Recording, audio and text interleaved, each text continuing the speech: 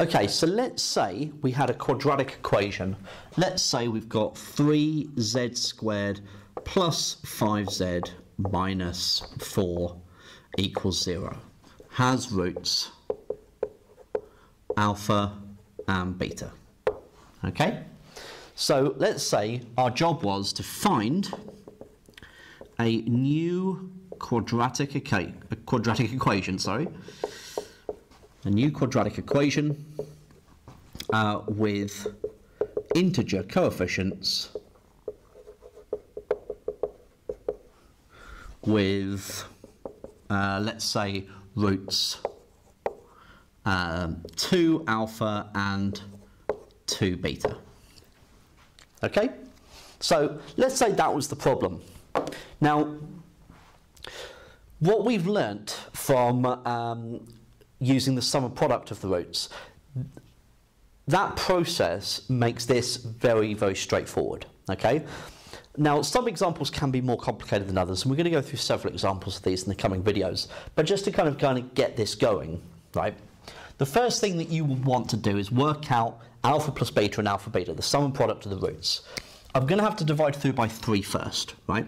So z squared plus 5 thirds z take away 4 thirds equals 0. So I can write down the sum and product of the roots. So alpha plus beta is minus 5 thirds, and alpha beta is minus 4 thirds. Right. Now, my new equation has to have roots 2 alpha and 2 beta. Okay?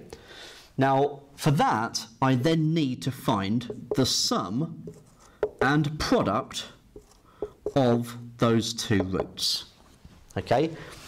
So, with that, I can say, right, well, 2 alpha plus 2 beta is the same as 2 lots of alpha plus beta. And I know what alpha plus beta is.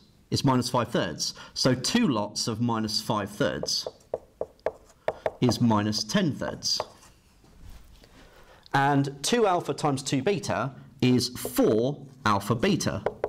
So 4 lots of minus 4 thirds. So minus 16 thirds. So I know that this quadratic equation I need to find has the sum of its roots as minus 10 thirds and the product of its roots as minus 16 thirds. So I can write that down directly. So z squared plus 10 thirds z take away 16 thirds equals 0. Now I still need integer coefficients, so I need to multiply through by 3. So 3z squared plus 10z take away 16 equals 0. And this has roots 2 alpha and 2 beta. Okay?